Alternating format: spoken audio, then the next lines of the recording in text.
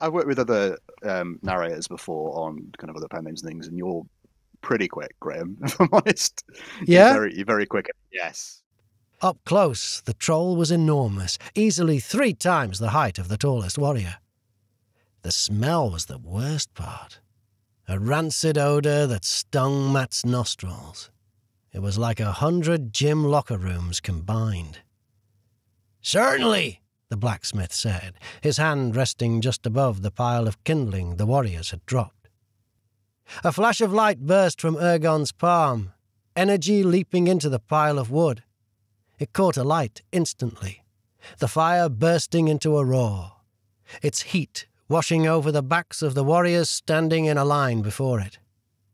The troll's eyes narrowed on the flames, recognizing them for what they were. It let out a furious bellow, its fat belly wobbling from the force. Tracy Gregory, how are you doing?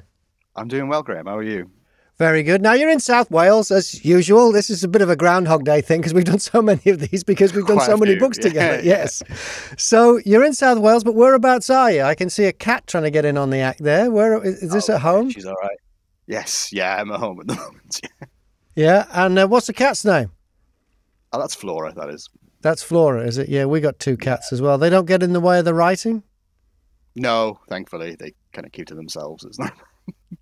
Now, way back when we did the first book we did together, how many have we done together now? Is it about 6? A bit more than that? More. Yeah. I want to say 8. Okay, yeah, because we've 8 done... and 9 is... I'm just finishing the next Goblin Summoners one will be finished tomorrow. So that'll be ready to go. And we've done, we did 3 Star Commander, didn't we, before that? Yeah, 3 of them. Yeah, and We the People, this is the new, hopefully the new series, I'm hoping. Yeah. What can you tell me about this one? It's another lit RPG, and for anyone who's not familiar with the genre, can you just explain the easiest way to understand lit RPG? Yeah, it's essentially kind of things that are typically associated with games, like stats and numbers and figures that have been incorporated into a novel. So as your novel goes, it tracks the progression of the character and how they're getting better at whatever their particular expertise might be in that particular novel, and kind of what abilities and powers and things. It's all quantified in a way that it isn't typically quantified in a more standard fantasy novel. Yeah, and they have like quests along the way, some major, some minor, and when they complete the quests, they get extra points in different categories, and that makes them stronger for when they face the next quest. So they're constantly building, and all the different characters are at different levels, and they're coming up against people at different levels, and there's monsters and all sorts of them. They're great. They're really, really good fun. I mean, they keep you guessing, and you're keeping track along the way as well as they improve and they get better and better. Now, in this one, the characters are interesting. I loved the way that you've got Matt, who on Earth, in his real life, in his former life, he's a con man. And yeah, he's not. You could have gone with carpenter, any kind of trade that you might have thought would be useful if you arrive in a new world naked, which he does. You've put him in this world surrounded by monsters and all kinds of other trolls and all kinds of other characters, and you decided to make him a con man. Yes. It was inspired. How did you get there? It was just the difference. So there. Like you said, he finds himself in this new world, and he has to then kind of establish a society effectively, because everybody else is also in this new world as well. And there are a couple of novels. I mean, these novels go back to Mark Twain, like the Connecticut Yankee in New York. Yeah, whatever. I can't remember the title exactly, but there's a Mark Twain novel where an American goes back to King Arthur times and has to kind of set up society there. But it's those people, you're right, they're always carpenters or engineers or scientists or super smart geniuses, and he's not. I always thought it would be interesting to see that someone with a completely different skill set, how they would then apply that, because it's not can't do anything himself, essentially. Yeah. He's not a good fighter. He doesn't know how to make weapons. He just knows how to talk, and that's it. That's kind of his entire limit of what he can do. So I thought it'd be it's more of an interesting challenge, I think. Oh, it's perfect because he's building this new society. And of course, he wants to be at the head of it, so he's got to be a bit of a politician. And so conman seems obvious when you think about it, because he's got to get the other people on side to get what he wants, which is what politicians have to do. But it's also what conmen have to do. And some people would think those two professions are the same thing. But yeah, you've done that. And the way he kind of weaves his way around that to get himself at the very top of the society of this new land that they're created, which is where I'm guessing the title "We the People" comes from, because of the American Constitution. Yeah, he's not in the book. He's British. It is mentioned. Yeah. So he doesn't only constitution, because we don't have one in the UK. Yeah. For anyone watching this, it's not from the UK. We don't have a constitution. The only constitution he's even vaguely aware of is the American one, and he only knows the first line. And then he has to kind of make everything else up from that. So that's why it's called that, because that's the only line he knows. Classic con artist. He knows this much, but he's going to make it this big. Exactly. Yes. Yeah. Yeah. So the idea for that came, you say, from Mark Twain, and it's an older idea where people have been fish out of water, put in these environments. But this has got to be the first one where a man who is a con man has been put in that position, hasn't it? I'm aware of, yeah. I mean, maybe there's a lot of books out there, but yeah, that I'm aware of, yeah. And they all seem to be, but you don't confirm it in the book, that they're in some sort of a game that's been put on for somebody else's entertainment. Would that be fair to say? Yes, yeah. So it is very tangentially linked to the kind of Goblin Summoner series. Yes. Because in Goblin Summoner, the whole point is the gods in Goblin Summoner are just playing a big game with reality, aren't they? They're causing trouble and things like that. This is that. This is another set of that going on. They're doing this on the side as a bit of entertainment. So it's the same kind of linked reality almost. But yes, you're right. They're kind of doing it just to see how these people go. It's like a big game of Survivor, isn't it? Essentially. Yeah. Yes, that's it. Yeah. But then you've got the stranger, this mysterious stranger that shows up and has to steer him in particular directions. What's the deal with him? Why is he there? Why did you feel the need to have somebody who comes in from outside this world but needs to kind of steer him?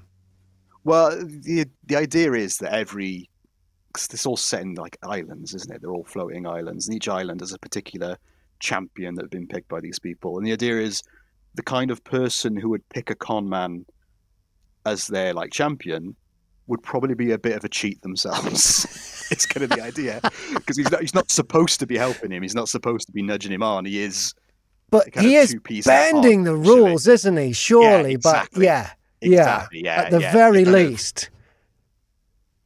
Yeah, see, they're two peas in a pod, essentially. Like that's the reason he's picked that kind of person, because he's that kind of person himself, essentially. Yeah. Well, I made the stranger just a little bit more mature, like almost an older version of Matt, like an old sage. And I don't know if you decided to write him that way, or that was my interpretation for when I played him. But I thought, I don't want them to be the same. I don't want them to be rivals. I want one to clearly be more dominant and to know a bit more than the other one. So I just made him a bit more mature. You're right in doing so, because the stranger has been around for forever, essentially. And he, like, it's kind of the point is he recognizes how useful someone like Matt would be in that kind of scenario, even if Matt doesn't recognize that himself. Because you're right, he is more experienced and he knows a lot more, and he knows that, you can leverage this in a way that maybe Matt's only just kind of catching on to, especially near the end of the book. He's only kind of twigging that, hang on, I can do this. And so, yeah, you're right. He kind of knows a lot more. And it's just kind of prodding him in the direction that he needs him to go. It's interesting with Matt's got the brains over the brawn, because a lot of the other characters that are in this society that he finds himself in as they join and start to form this land, they are a lot more qualified to be able to do stuff than him. I mean, you've got a warrior and a blacksmith, and Elvira, she's what is Elvira? But she's a warrior too, really, isn't she? She's like a hunter, isn't she? She's a hunter, yeah. So, I mean, if you've got yourself a hunter, you've got yourself a warrior, and you've got yourself a blacksmith, you're in pretty good shape. You don't really need much else, but he's managed to manipulate it that they need him, even though he's not actually bringing any of those real skills to the party. He's just getting everything organised. That is also something that needs to be done. To be fair, you've got to have some rules in society. And he pretty quickly sorts out a constitution, and then you've got another society that's kind of developed in an isolated area, who have the ability to ride flying beasts, which gives it another dimension. And then there's a dragon. I don't want to give too much away, but there is a dragon involved, and they have to bring it down, and they have to work it out. It is wonderful. It's very, I'm going to say it's very Terry Pratchett. Would that be fair? Yeah, I think so. Yeah, I read a lot of Pratchett when I was younger. So yeah, it's not as good as Pratchett, obviously, but it is. It is that kind of thing. You must have so much fun with these things because when we've done Goblin Summoners together, and when we did Star Commander as well, you do from almost scratch. You invent a world. You've got these characters with their personalities, and then you put them in this world, and then away it goes. It must be so much fun to do. It is. Yeah, I mean, if it wasn't fun, I wouldn't do it. That's. But it is. It's the. You're right. It's the interaction of seeing that. Okay, well, if this happens to this person, what is the logical outcome of that? Kind of how does it spiral out? And it's maybe not what you expect to begin with. Yes. It's kind of tracking that. People always think, oh, if I was in this situation, what would I do? Oh, I'd invent a gun and I'd show people. I mean, you wouldn't know how to do that. Like, we're on the computer now. Like, I don't know how electricity comes into my house. I don't know how reactors work. You'd have no chance. Really. Yeah. It is then seeing that, well, what can you do? What do you need that isn't kind of... And I like the way they're interdependent on each other as well. Like I say, you've got the blacksmith who's making the weapons for the hunter to hunt the beasts. You've got the warrior taking care of, any threats that come from... it's really to make them interdependent. I'm not sure Matt appreciates quite how interdependent he is on all the others. I don't know, but he's obviously... if he does know how interdependent he is on them, he can't let that show, because after all, he's a con artist and he's got to be at the top of the society. Yeah, exactly. It's really, really nicely done and not overdone. It's just quite subtle how that it all, because they face some pretty big threats, but they overcome them together. But all the time behind this, Matt's trying to be the main man and all this, and No, it was so enjoyable to narrate. It was so much fun. So what is a typical writing day like for you then? Because I think when we first spoke, you were still working full-time. You were working part-time last time we spoke. What's the situation now? You doing books full-time yet? I am now at the moment doing books. You've done it. You've made the move. Yeah. Well, it's nice to have been there with you for the journey as well, even though I'm only the audiobook part of it, the very tiny tip of the spear at the very end there. You're the guy that's building this whole thing from scratch. Well, that must have been a nice decision to make, to go, do you know what? I can pack in the day job now. It definitely was. Yeah. It's nice to have more time to myself, more time to work on, book things that I wouldn't necessarily have time to do before. Definitely makes work-life balance a bit easier, because obviously doing essentially 2 jobs at the same time, it's a lot of hours. Yeah. And I don't have to worry about that anymore, which is great. Yeah, because I'm getting to a similar situation. As you know, I was a radio professional I was on the air for, I don't know, close to 30 years. I didn't tot it up. And I got into audiobooks just over 2 years ago. And I enjoy narrating audiobooks way more than broadcasting. And I cut it down, so I only work on radio. I only do radio station work now 1 day a week on Thursdays.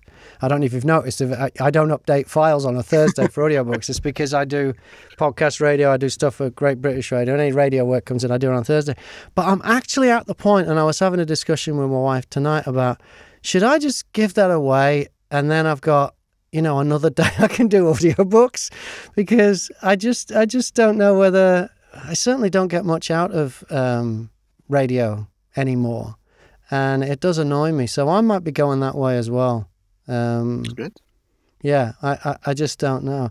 And when you're writing, you're typing them, because we were supposed to do this a few weeks ago, but your computer gave up on you. So the computer is an essential bit of kit.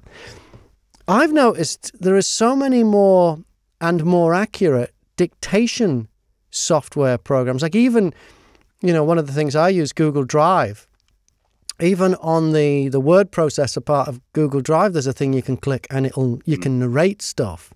And I've tried, I don't write for a living, but I've tried narrating emails and things like that, but I can never get on with it because I don't write in the right order. I'll often write, if I'm sending someone an email, you start off by saying, hey, how you going? I hope you're well, kind of thing. And you finish with the call to action, which is something like, when I'm going to this event in a few weeks' time, can I claim my train fare? Whatever. I want that bit to be last. So I'll write that first because I don't want to forget to write that. But then I'll write the opening next, which is how you go. And then in between, I'll try and find some stuff we can talk about, just kind of small talk. So I don't tend to write them in the right order. And I find that when you're dictating is difficult to do because you can't just copy and cut and paste and move stuff around. Have you experimented with, because if you could get it right, surely that would really reduce your workload if you could dictate stuff. My problem is that I tend to think faster than I can speak it. So it would be probably slower for me because there'd be so many ums and ahs and things, where if I just type it out, it comes out a lot easier for me. Yeah. And how many drafts would you typically do of a book? Generally about 3. About 3? You nail it in 3? That's pretty good. Some a little bit more, some a little bit less, but generally about 3, yeah. And does anyone besides you read them before you get to you decide on the final draft? Yeah, it goes to like some proofreaders and editors and that kind of thing before it comes back to myself, yes, but I don't kind of go. A lot of people do go in for things called beta readers, where they let people read it and see what they think of the story, and then come back to them and then make changes. I don't. Right, I see. My thing is, if I enjoy the story, I assume somebody else will enjoy it, and that's kind of good enough for me, But yeah, it goes through kind of proofreaders and that kind of thing. Yeah. Right, and then when the book comes out, how long then do you wait until you do the audiobook version? I generally send it to you the day it comes out. I see. Because I can't upload it to Audible as a project until it's on Amazon. I see. Right, it's got to be there first. Yeah. Yeah, you can do it with pre-orders if you set it in advance. The issue with Amazon pre-orders is if you miss one, they take it off you entirely. So I'd rather just have the book finished, ready, done, put it out. Yeah, not a problem. Obviously, some people can. I'm working with an author at the moment. And it's a murder mystery series of 6, and we're doing them off grid. So I think he wants to. He will load them when the ebooks are ready, so they'll go the same time. I think that's the only other way of doing it. Yeah, the way of doing it is to do it in advance. Yes, like you said, and then because I have the option when I upload the book to just upload the audio files there and then. Yes. So you can do it that way. Yeah. Yeah, that's the only way around it, I think. Yeah.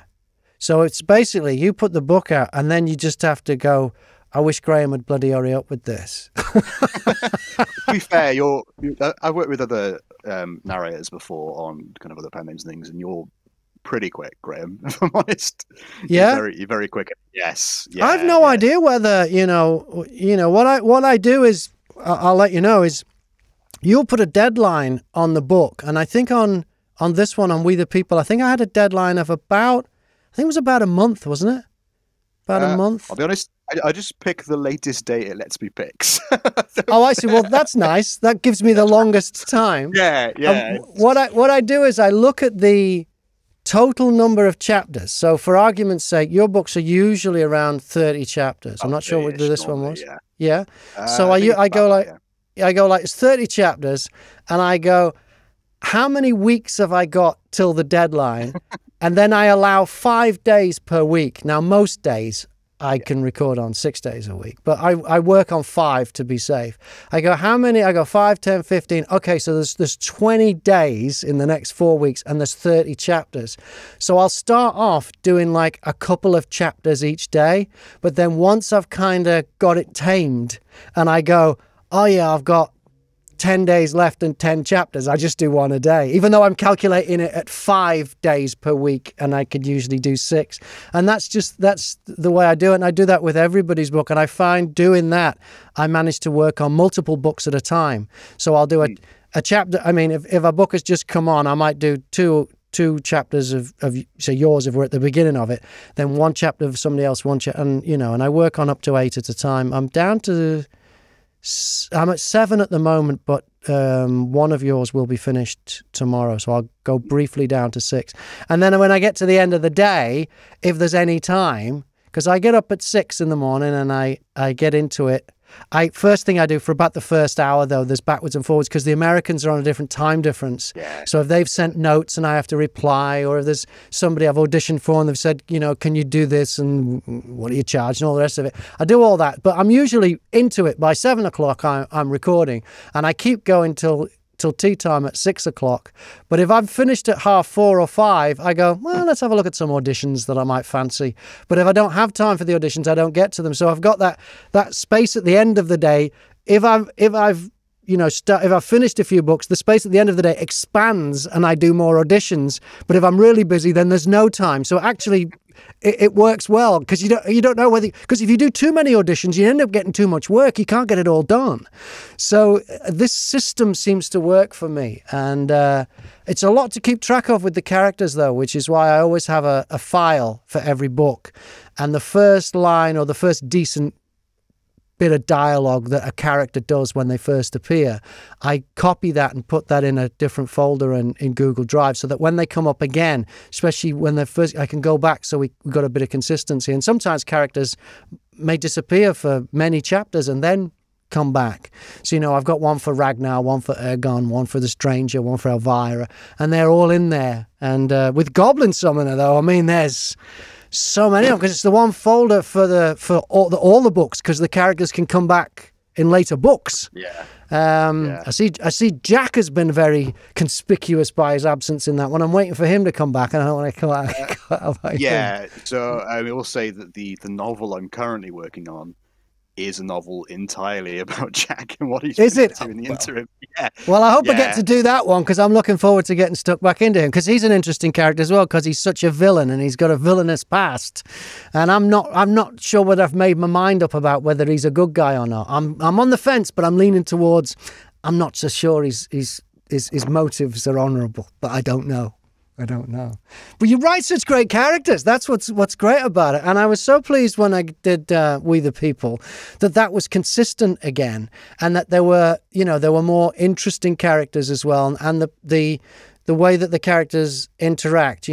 Like how Matt and Elvira, especially at the very beginning, are trying to weigh each other up, and I like all that kind of thing. It's so much fun to play with, and.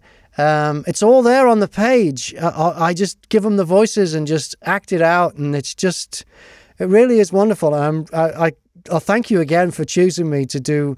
I think we did Star Commander first, didn't we? And yes, then it was. Yeah. Then we started doing Goblin Summoner, and now we've got We the People going on as well. So, yeah, it is really good, and I'm glad that the pace of it works for you. But if you were to give me a shorter deadline, I'd still make it. I'd just be doing more chapters each day. I don't know, maybe I shouldn't have told you that, or you'll have me doing them quicker. Works out quite well for us because generally, by the time an audiobook's done, I'm either halfway through or finished another novel. So it's great. There you go, Graham. This is another one. Yeah, no, never ending. It is really good. So where are you going to take this then? With the writing, you're still going to look for more stories and more new series, or you're going to just concentrate on the ones you've got? There are a couple I want to do sequels to that I haven't had a chance to because ultimately, unfortunately, there's kind of business sides to things. So I need to do the books that sell the most because that's what funds me being able to do the books. Maybe don't sell as well. So it'll definitely be the case. I want to get back and do another Level Up Kaiju sequel at some point. Oh, yes, that was a nice one. Set up a sequel at the end. So I feel like we need to do that, and I want to do another We the People at some point. Yeah, because we've just had the first one of that. But there's a lot to work with on that one, isn't there? Yeah. Yes, yeah. And I think, again, it depends on how much time I can find to fit it in. It's a lot of time a day. I want to, at some point, do a fourth book to kind of wrap up Real-Time Star Commander as a whole Yes. package kind of thing. Yes. Start and an Yeah. end. Yeah. But again, it's finding space in the schedule to get that done. It's So how many days a week do you find yourself writing then? well, now thankfully, I do very similar to you, kind of about 5, sometimes 6, but mostly 5. Yeah, it's exactly the same thing. I try and do a chapter a day. Yes. Which is normally about 4,000-ish words. Yeah. And if I can get that done earlier, I'll end up doing other stuff like... Your chapters are very consistent. I mean, I look at them from runtime, and they always run somewhere between, I would say, 22 minutes would be a short one, and 33 would be a long one. They're always very consistent. Some authors I work with, they can do like a 9-minute chapter and then a 40-minute chapter following it. But yours aren't like that. Yours are pretty consistent. That's a deliberate thing as well, is it? You try to... Does each chapter have a beginning, a middle, and an end in your mind? Yeah, I was always taught when I was younger and I was learning English that chapters should be essentially a mini story in their own right. It should have a beginning, a middle, and end. Something should happen. Yeah. And maybe you can do that in 900 words. Maybe you can do it. You have to do it in 4,000. It depends on the circumstance. But yeah, I've always tried to keep my chapters not the same length. They're as long as they need to be, but it tends to pan out roughly kind of the same, just with the way I write, I think. Yeah, I'd say on average they're about 30 minutes, maybe just a little bit less. But yeah, I mean, a short one for you would be 22 minutes, and a long one would be maybe 33. Yeah. Yeah. Yeah, it's just a kind of, I think, a side effect of the way I write. I like to get certain things in my chapters so that things are happening, Yeah. Well, any author will know, and any author that's watching this will know, that writing the book is one thing. You mentioned sales earlier, and you have to write the ones that sell. Marketing. A lot of writers I work with, they absolutely hate it. And some of them I know avoid it. And I think they regret avoiding it because they know that there's money on the table. But because they're not, how do you go about the marketing? Because some of yours are selling really, really well. In fact, of the books I do on that kind of deal, because some of them I did. For those who don't know, there are 2 deals. There's a deal where you get a share of the royalty as a narrator, and there's another deal where you get paid per finished hour. And of the ones that I'm doing where I'm paid per finished hour, yours sell the best. Yeah. So how do you market them? If there's another writer listening, what's the secret? There is unfortunately no magic secret for marketing. Or don't you want to let another author know? No. That's the thing. So you have to do it. Is the first thing. Right. So if there's an author's got an idea for a book and they've planned out the book and they maybe even plan to turn it into an audiobook, they also need to have a plan and some time set aside for the marketing. Then is that what you're saying? Yeah. So the important thing is you have to market, and marketing starts from the concept of the book. We'd love to be able to write whatever book we want to write, but unfortunately, people aren't necessarily going to want to buy it. You have to write a book that you know will sell, and that's fine to do that, and you can still be expressive and imaginative and have your own spin on it and things like that. But you have to be able to go, I know there's an audience for this. What kind of things does that audience want? Brilliant example is cover art. Right. So, like, people always say, "Oh, don't judge a book by its cover," but unfortunately, the cover is the most important piece of marketing you can do for your book, because your cover has to tell readers immediately what genre it is, what the kind of tone is. Is it, a specific subgenre? Like you've seen my covers, for example, like the We the People cover. It's a fantasy novel, and Yeah. Now I've cropped it off just here. I've cropped off this tiny bit of it, but right under there it says Lit RPG right underneath. In fact, from the magic of editing, here is the whole cover. Okay, now you can see the whole cover on the screen, and you can see that this is how it works. So just talk us through this. Why is this effective? Yeah, so first of all, immediately you know it's a fantasy novel because there's a giant eagle on the front with a knight riding it, right? Yeah. These are the kind of things that key in, and again, it's got quite bright colours. It's quite a light-hearted novel. It's not like a serious, dense novel. It's not dark, yeah. It's not dark or anything like that. No, it's quite upbeat. It mentions, as you said, it says lit RPG, but it mentions the specific subgenre of lit RPG, which is kingdom building, which is building up a nation and that kind of thing. Yeah. And you want to get people to look at your cover and go, oh yeah, that's a fantasy novel. I like fantasy novels. Click on that, and then they go in and see a blurb, and the blurb is then what sells them on the book. And a lot of authors really fall down on these first two steps. They Really? really do. Yeah. It's very tempting. A lot of people, it's very tempting to have art that is specific to your book, like it's a scene or a character or something happening that you might be particularly proud of as an author, but it doesn't tell readers anything about what kind of genre it is or what kind of book It's too it is. niche. It's only for people who've read the book. Right. Yeah. And it's going to sound a bit maybe mercenary, but the unfortunate thing is you need to look at the other books in the genre that you're writing, what their covers look like, and have a cover that is similar, because that's what readers look for. A brilliant example. I'm sure you've seen them on Amazon. Everybody's been on Amazon and seen them.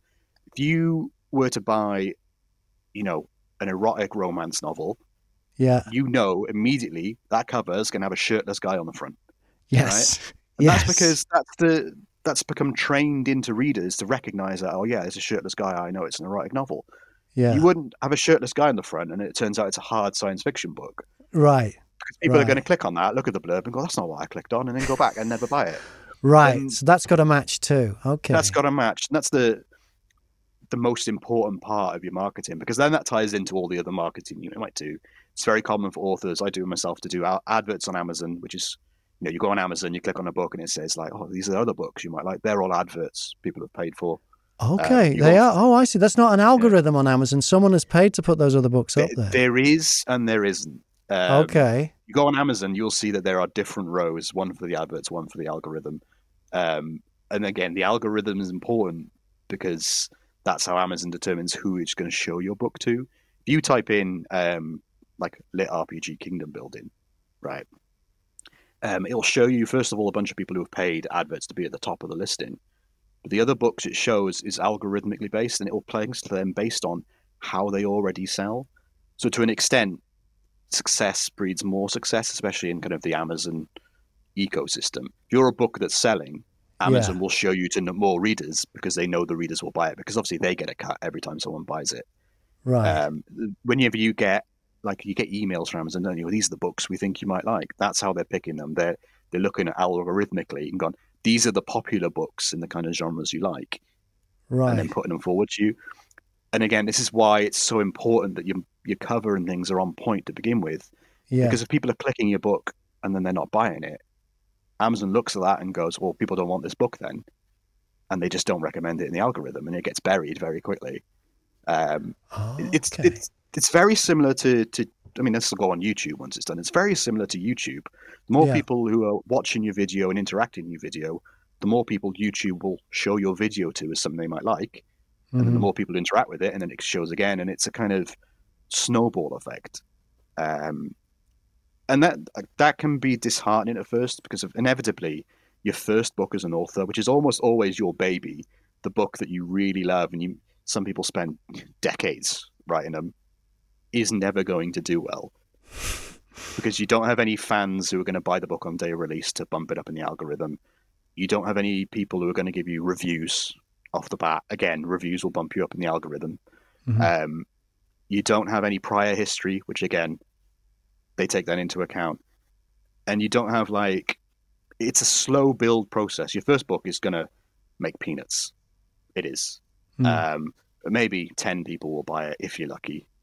But then the second book you do, well, those 10 people will, presumably, assuming they enjoyed it, you generally get about 75, 80% of the people who bought one book will buy the next book. But then 8 people out of those 10 buy the next book, and then another 10 people buy book. This other novel you've written. Now you've got 20 people, and the next time you've got 40 people, and the next time you've got, it's exponential after that point. Yeah. So it's the same as show business. Someone who's in a band, their first gigs, their first couple of years, they don't make that much money. Then they start getting a following. And then, and the same with sales of music, the same as a comedian, same as, even a radio presenter. They start in a hospital radio, not making any money. Then they're in a little tiny market, and then they get to a bigger station, and eventually they might get on a national station, and then they'll do really well. Yeah. And to bring it back around to marketing, if you're not marketing, you're never going to get those 10 people to begin with. Right. So there is an element of You've just got to keep going, and you've got to keep churning it out. So you shouldn't think, if you're a writer, I've got to, because they say everyone's got a book in them. You shouldn't think, I'm going to do this book one day. Oh yeah, well, you should be planning on, I'm going to do 20 books one day. Is a better goal. Yeah, it's kind of the ultimate thing. It's people. Unfortunately, you see in the news and things like this, you always get, this debut author's come out. They sold a book that's worth 20 million. They picked up by Penguin, whatever, and almost always, first of all, it's never true. Yeah. Right? It might be their debut under that particular pen name. Yeah. Doesn't mean that's their first novel. Yeah. And secondly, it's the case where, they sold 20 million in their debut author because Penguin put a load of marketing behind them. And that's why they sold. You don't see the 400 other authors that they've picked up that they didn't put marketing behind. It didn't sell anything. Yeah. Well, that's the thing with news. Some people forget that with news. It's the news, something that makes the news. It's usually something that's unusual. That's why it makes the news. So if it was usual for someone to put out a book and become a multimillionaire from one book, that wouldn't be news, because that's how it works. Because it doesn't normally happen, that's why it's news. And a lot of people go, but people are constantly exposed to news, whatever it is, things, bad things and all. It's like when they announce lottery winners. They don't announce all the millions of people who lost that week. They don't announce all the people who won a tenner, do they? No, they don't, because that's what usually happens is, somebody in every street wins a tenner, but, only one person in the country every 5 years wins 128 million or whatever it turns out to be. Yeah, it's an unusual thing. And we do get a warped sense of the world by watching the news, because that's a collection of things that don't normally happen. Yeah. And so you can see how people get to that, thinking that you write one book and you're all set. Yeah. I will say this does mean if you're a reader watching this, not just of me, of any book, any author you like, it is very important that you put reviews up. Yes. You kind of like, and all their adverts you might pop up on your Facebook and that kind of thing, because again, unfortunately, sales nowadays, because ebooks are the vast proportion of sales. Ebooks and audiobooks, physical books are 1-2% of sales. Yeah, it's tiny. Wow. And obviously, all those marketplaces are all algorithmically driven, because we live in the 21st century and everything has to have maths behind it for some reason. So it's very important, if you as a reader like an author, you do leave those reviews, you leave those 5-star ratings, you go on Goodreads and you like it. Takes you 2 seconds to do. At the end of the book, you finish a book on Kindle, and it masks you right there and then to do a review and rate it. It does, yeah. You don't even have to put words now on Amazon. Stars. You can just put stars.